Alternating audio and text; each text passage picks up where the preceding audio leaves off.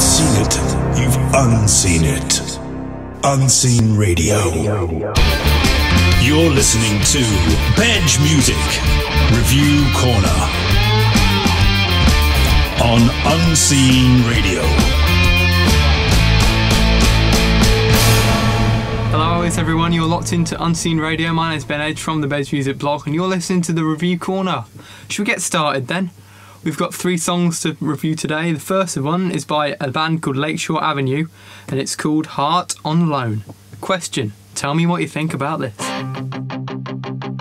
Escape on the right, tears on the wall, so no need to tell me that we are already through.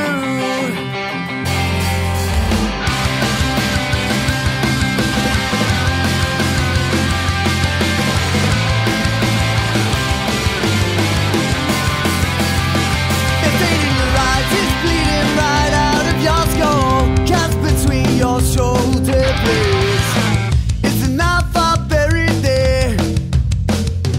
Save a left bullet for yourself and sing your swan song. Count your blessings, won't take long as they slip through your fingers. I'm at the bottom of it, not the whole lot to for myself. At the bottom of it, not the whole. Escape on the right. Tears on the wall, so no need to tell me that we are already through. Sure is that I'm reaping what I sown, so I'm taking back my yard that I left out on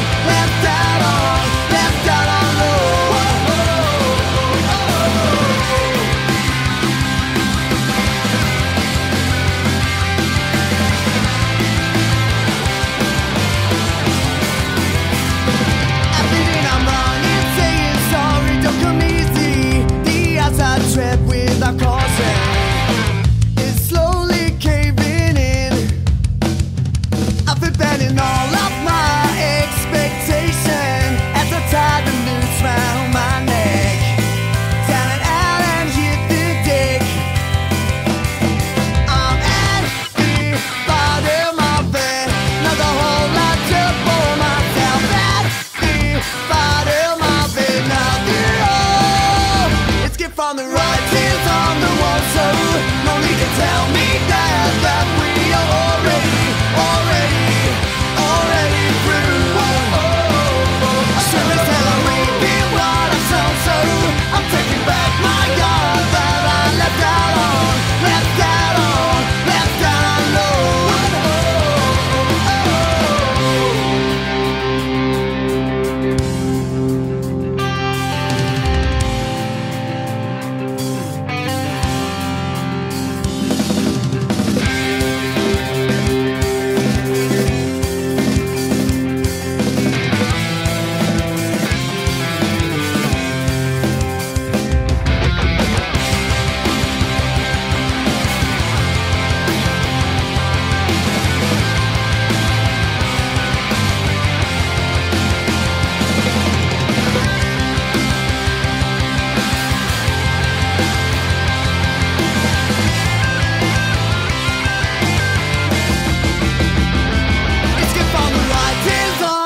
so no need to tell me that we are already through. Sure as hell I'm reaping what I sown, so I'm taking back my yard that I left out on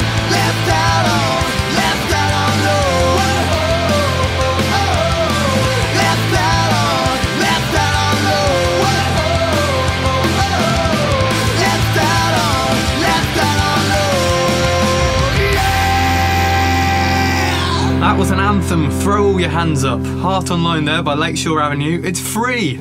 We love our free music here on the Unseen Radio Review Corner. From their EP, Every Good Intention, you can find that on soundcloud.com/Lakeshore Avenue and download it because it's free and we love free. Right, we're here on the Unseen Radio Review Corner and we want to know what today's 2 guests think of that. We've got 2 returning guests, they've both been on before.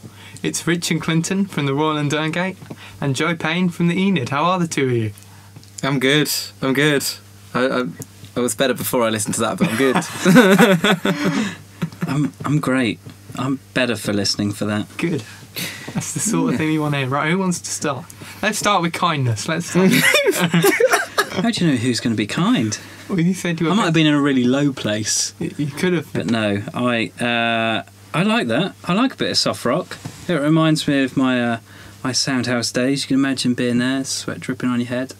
But yeah, I really liked it. Like the vocals, quite easy listening. Could have it in the car driving to work. But yeah, it sort of reminded me of an American teen drama or movie, and the sort of montage of people running towards each other, and a story of requited love. I want to go on to the second song now, because I could relay into it perfectly on the idea of that. But Joe, we'll go to you next. Well, I know what Richard means because it's very 90210, isn't it? Ooh, I'd have said, what was the Orange County? Okay. I was only able to talk about Come Dine With Me last time. That was it.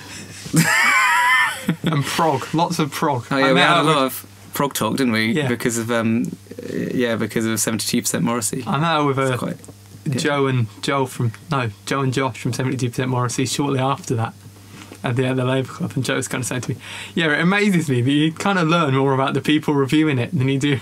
You just said, oh, prog, and the other guy went Nirvana. After listening to that, all I can really say about it is what era it sort of reminds me of, which is when I was must have been about 11, 12 years old, and you kind of had all the skater boys, everyone was getting into skating, and skate parks were popping up everywhere, and baggy jeans, and everyone else was listening to Blink-182, and I was sort of still listening to Steps and stuff like that. So yeah, changing friend circles. So that's what that reminds me of. That's what that music reminds me of. Step CDs around the skate park, can you? Yeah, if I wanted to get beaten up. yeah. What's wrong with Steps? There's nothing wrong with Steps. I went to see them at the O2 on their recent tour. It's very enjoyable. Are they all shaping up? One of them's a different shape. Like the name of a boy band, Different Shape. Different Shape. Oh yeah, that'd be good. They could be like the runners-up in X Factor, couldn't they? We should start it right now. Do you think we could be Different Shape? Yeah, if you just ditch the rest of the Enid.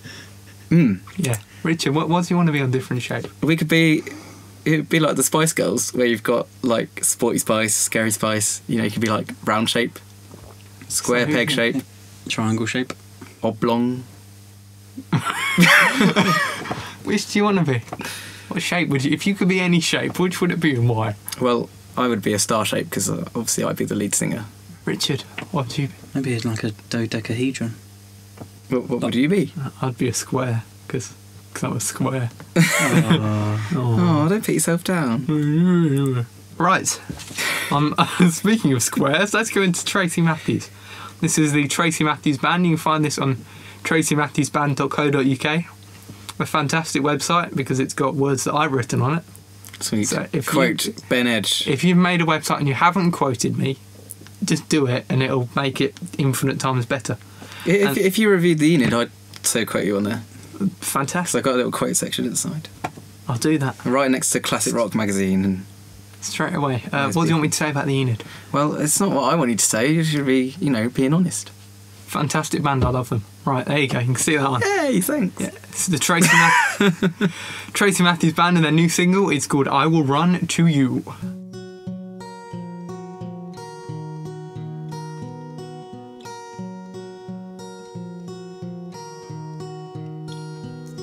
Put your hand in my hand, rest your head on my chest. There's no one else in the world, so there's no second best. Wear your heart on my sleeve as you lie down next to me. We don't know what tomorrow brings, so we'll just wait and see as we search in the stars, trying our best to find the answers. No, it can't be that far in a world of second chances. I will search high and low, not a place I wouldn't go to. And if there's one thing I know, you'll be the one I will run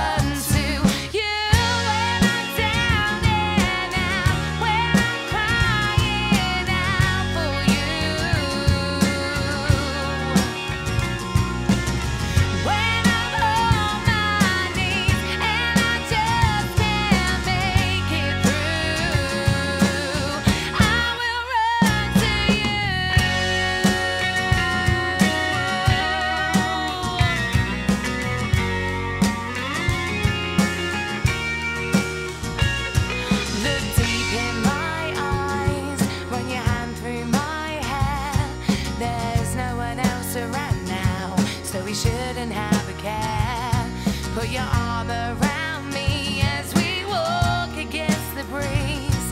Look into my soul now.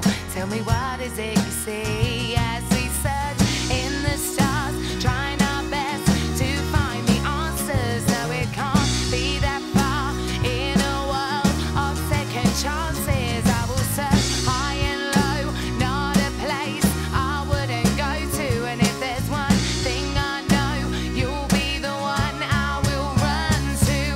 You, when I'm down and out, when I'm crying out for you.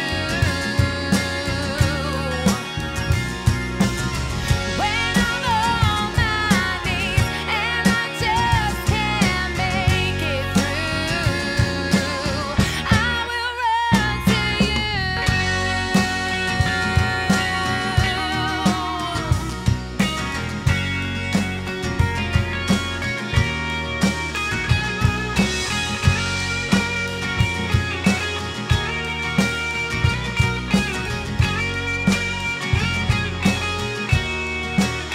I will search high and low, not a place I wouldn't go to. And if there's one thing I know, you'll be the one I will run to. You, when I'm down and out, when I'm crying out for you. When I'm on my knees and I just can't make it through, I will run to you.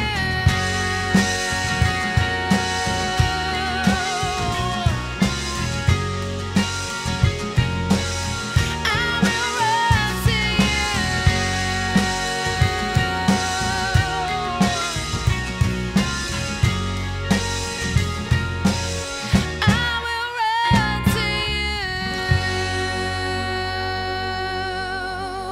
you. Was Tracey Matthews and her band, the Tracey Matthews Band? I always get a bit worried when you sort of have band names like that. Do you think the rest of the band get a bit jealous? They sort of all resent. I hope I haven't opened like a big can of worms by saying that now. They're all going to come out of secretly having hated her for calling it that. Well, Maybe. I don't know. Am I stirring up rumours? no, it's a good point. Northampton. My first band was called Tramp Etiquette, and all of my school friends would openly joke to the others in the band, "Oh, you should rename it Joe Payne and the Trampettes." And they were really offended, and it wasn't allowed to be talked about. They were quite sensitive to that. So yeah, it's definitely a sore point thing to some people. Joe Payne and the Trampettes. So why wouldn't you qualify as a trumpet?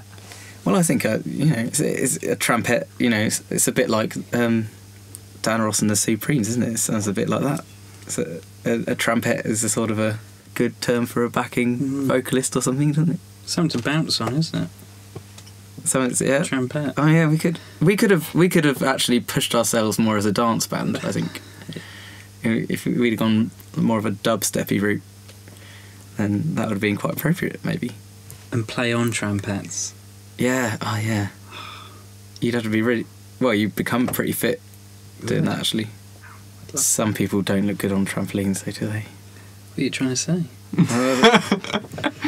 I don't think I was talking to you. About you or anything. I'd be interested to see at what point.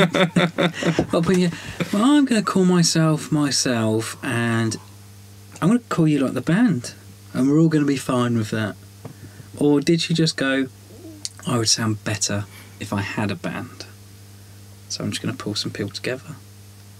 Mind you, there's some local artists that they've kind of made an arrangement where there is a band, and then there's a solo artist, and then they've decided to come together because the solo artist needs a band for their shows. And so like John Martin and his Italian Divorce, I think, are an example of that. And I know Sean Grant and the Wolfgang. The Wolfgang are a separate entity to Sean Grant completely, but they form together. So perhaps it's that kind of thing. Bruce Springsteen and the E Street Band. They were both separate band. Yeah. Maybe it should have gone for sort of like the Gold Street Band or the Abington Street Band. It'd have a nice ring to it rather than just the band. It's quite lazy, isn't it? I think it's the Tracey Matthews band. So, Called it after herself. yeah, that's what we've been talking about for the past. I tell you Just what. It's cottoned not on. like talking about yourself in Tracey. I think Tracey Can you Matthews think and the Richard Clinton band? No, No.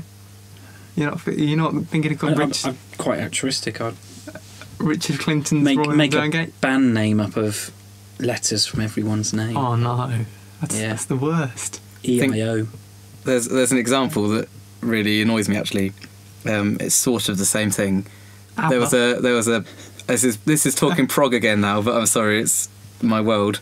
There was this band called Asia, and in some form this band is still going, but it's a singer called John Payne, who is no relation of mine, but he's renamed it Asia featuring John Payne, and so he kind of carries on like doing this thing as if he sort of inherited the brand of Asia, but then tagged his name on it, and I saw it caught my eye because his name is so similar to mine, and I thought, what if people think we're the same person? I'm going to have to be outspoken. So I put a thing on Twitter to say that we weren't related, and then he obviously had been searching his name on Twitter and found it and tweeted me back, and I felt like a bit of a dick. What did he tweet back? It was sarky, but I was sarky myself, so you know, I deserved it really. Sarcasm, lowest form of wit. It is. But you get a lot of that in terms of some of the bands of yesteryear, and like two members have just decided to leave, and then two members have carry on, but they carry on with the name. But I mean, the Enid's like that, but it's not the Enid featuring Joe Payne. Then you get all those legal wrangles that announce a tour, and they go, "You can't call yourself Jerry and the Pacemakers." Yeah, like who was it that has to happen to?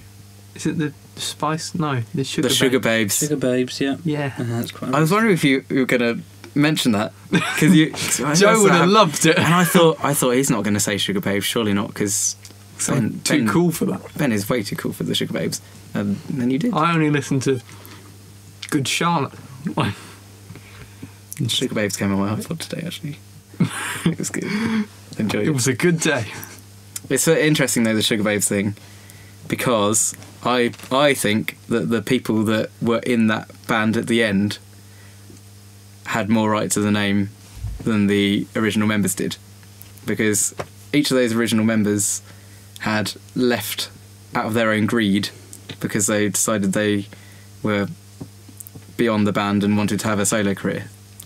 And so, like, you know, for them to then, because it was Mitia Buena who fought for it, and, you know, I was kind of like, how dare she do that? Because she chose to leave the band, and she's got a major attitude problem, and she's a really lazy cow. Tracey Matthews, then. I will run to you. Okay, well, at first I was a bit cynical to it, and as it went on, they've sort of done well to obviously what they've created was the thing they were going for, and so for that reason I can't really knock it. It's not to my taste, but I would say that she's got quite a nice voice, but she has a real problem with her pitch, and like that's like quite a normal thing, and if you were performing live you would really get away with a vocal performance like the one she did on the record. But you know, it's a recording, you know, you just gotta do a little bit of pitch shifting, a bit of auto-tune. No one would even notice it if you just touched up the odd note here and there where it particularly stands out. Like, it would make the world of difference, because every time there was a flat note I just couldn't help but cringe. So yeah, it's not against the rules to cheat a little bit. Cheating is not against the rules, ladies and gents. That sounded just really remember backwards. that, kids. Richard, what did you think? Wasn't really my cup of tea, and I didn't think it was that great either. What is your cup of tea? Coffee. Milk, one sugar. One milk, one sugar. I thought the band were quite good. And I agree. Without hearing her live on that, you'd say the vocals were quite poor. I didn't enjoy the lyrics at all. It was just a bit Didn't take me anywhere. Don't feel changed by listening to it. No, I have to agree. Actually, it didn't make me feel anything at all. This is a shame. At least the last track made me feel a bit nostalgic. Oh God, I had to mention, why did she change accent in the middle of the song? What was that? Because that was really weird. I'd forgotten that. That made me re-engage with the track, so it was quite useful. Yeah, it did make us stop and listen, because it was just a strange thing to do. Yeah. Who was it that sang Ironic? Nope. It's like rain on a wedding day. Alanis Morissette. Yeah, it was like she was trying to do a bit of that. Well, she was at the Derngate the other night. Oh, was she? Yeah, she's really good. It's always hard to rate a track on its own, because you do wonder what they're like live, and one track in isolation, it's always difficult. Should we just stop the show here, call them up, get them to come in and do a set for us? Yeah, put them on speakerphone. They can do it down there, and then we can review it after that. And if they're, all of it's rubbish, we'll just do it. Yeah. And if actually it turns out that this is kind of their worst song, even though it's their debut single. It's their debut single. It is, apparently. They've probably got a lot of development to do then. I think I think you could say it's promising for their first single. That's actually quite a promising thing. Here is a new solo artist. They're new to the town. They've just moved. They've asked me to help them. Where have they moved from? I think they might have moved from either London or Berkshire. Ooh, a mystery. Maybe they moved here just so they could get on this show. And they're going back out tomorrow. Yeah. But if they are from, I remember reading somewhere London, but it doesn't seem like the sort of place you'd move to. Maybe the vocals and the accent will give us a clue. Maybe they will. Is there a Northampton accent? Yeah. Is there? Have you never been to the market? Oh, I can't really hear. All people. I mean, none of us really have it. Apples and pears. That worse because you come from Tring. Yeah. And I definitely have a Tring accent because it's really posh. It's Luke Roberts, aka Hey Sleeper. This is also free from his Gone for 10 Fingers EP. Because you don't have 10 fingers. You've got 8 fingers, 2 thumbs. Who only wants 10 fingers? He does. Greedy. Maybe Maybe he doesn't want his thumbs, but opposable thumbs are actually a great mechanism that, people like humans and apes have evolved. So, if you don't have thumbs, you can't do anything. You couldn't play cards, which is the name of the song. It's called Playing Cards. You can get it for free, as I've said, because I do love music that is free, but I do appreciate that, times are tough, so if Tracey Matthews in your band, you have to charge a bit for your single. Richard's like, oh no, well, you wouldn't pay for that one and get the other one for free. I didn't say that. It was clearly. I can read your thought. face. It's nothing compared to the face you were pulling when it was actually playing, though. God. You can still see This is why you should film these. Lies. You can still see actually the pile of vomit in the corner. So unfair to her. It's promising. This is Hey Sleeper. It's called Playing Cards.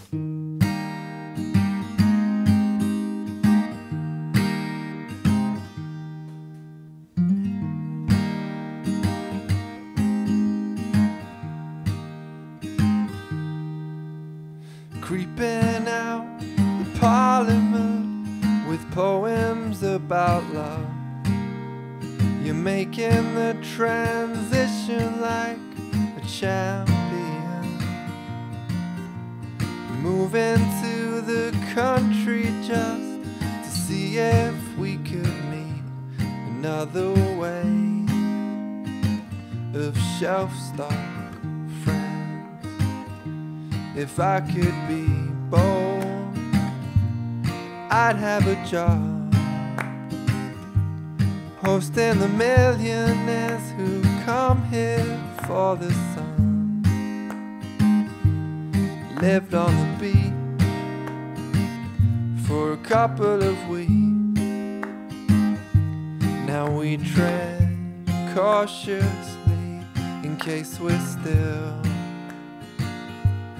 drifting.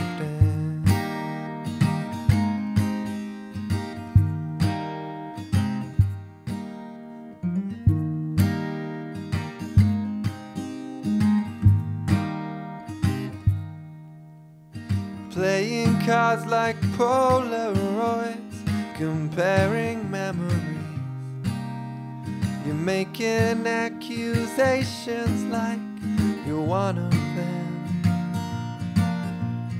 buried under snowdrifts or dressed in dinner suits and ties. We sell ourselves another pack of lies. If I had more fame, I'd be afraid that we were wasting all this precious time you've saved. If we stood just here for a couple of days, we'd be talking cheap. I'd be wondering where your old heart lives. Now you're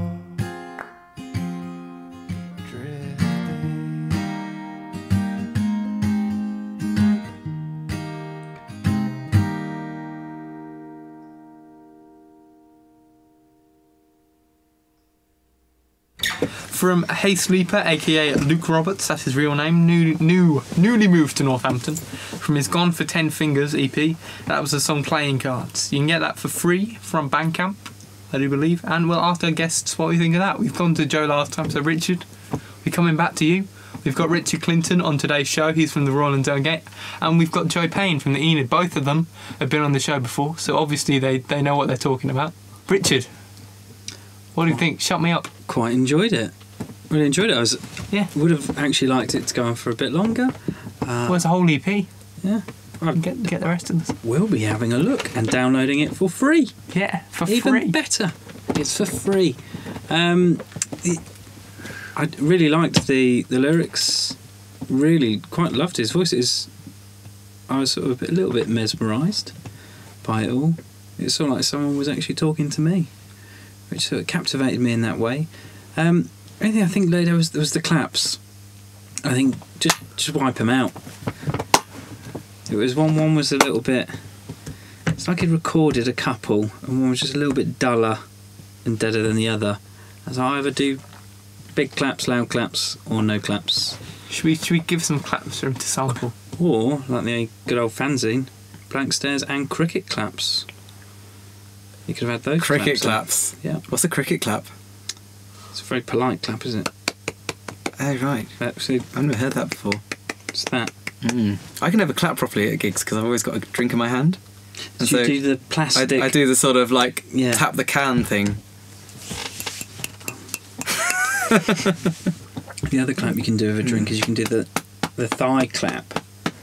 Oh yeah, that's a good So one. you Got clap your one. thighs So 'cause together. especially when you got a full, I guess it depends if you got Yeah, a you full don't drink or want to not. spill it. Yeah, if you got a And full drink, you do the thigh clap. I usually compensate by give a proper like, woo, yeah, like do that kind of thing. Don't do it with your shaking hands. Cause then Oh yeah, I spill can't. your Yeah, drink you're then. right. Yeah, sure.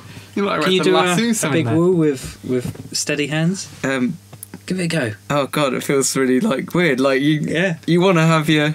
Well, I would always have This one is hand making free. great radio, to, everyone. You know. Like a Chris It's Akabusi. Oh yeah, Ooga. one of those. It's when you just knock someone out behind you. It is interesting, claps at gigs. Because the James Blake one went to Oxford, and there's this right mixture of, there were rowers there in their rowing uniforms from the university, I imagine. Then lots of gentrified Guardian readers. Then students and myself. And it was just a really interesting vibe, a complete mix. I always enjoy going to Oxford for gigs because it's just... But the claps, you had some really thuddy claps and then some very sort of cricket-like claps. It was What are you saying about Guardian readers? they were on a spectrum of claps. They got a different clap. They haven't got the clap, but they've got a different clap. What's the clap? It's a STI, not for this show. Oh right, sorry. We could See- talk about it. See if that song, if I'd heard that at a gig, yeah, if I was just at you kind of like average gig where you have like a kind of like four different bands playing, and there's always an acoustic act or whatever. If the track was like that, chances are most of the audience would have been chatting all the way through it. Not And the then Labour Club. and then they would have done the polite clap at the end. Anything more you want to say about Hey Sleeper? I think it was actually pretty good. I thought it was the best song today. Best song today. Would you agree, Richard? Or would you say Lakeshore Avenue? Tracey Matthews and her band. I think they're very close, but I would download Lakeshore Avenue first. If I was to run home now, the one I'd be most keen to download would be Lakeshore Avenue. I just really enjoyed it. It's been quite a while since I've had to listen to sort of soft rock, and it brings back lots of happy memories, and I think it was great. I got quite immersed in it. On that note, I'd like to thank our two guests for this evening. We've had Richard Clinton from the Royal and Derngate. Thank you very much for coming, sir. Thank you for having me back. Yeah, it's all right. Go to the Royal, go to the Derngate, go to the Errol Flynn Film House. Come to them all. Yeah, Fun for all. have a night on the town, you know. Theatrical brilliance. Bit of culture. Yeah, exactly. And also Joe Payne from the Enid. Join us again next week. We'll be here on the Unseen Radio podcast. We'll have 3 more songs and a handful more guests of local personalities here from this fine town of Northampton, ready to discuss and be opinionated and do all the fine things that they like to do. This has been the Review Corner. I've been Bedge. Over and out.